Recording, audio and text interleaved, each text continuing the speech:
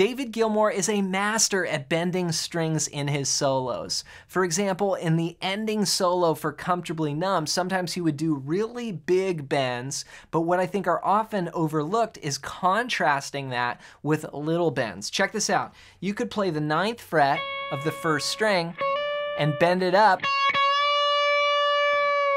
just a half step, and David might use it like this.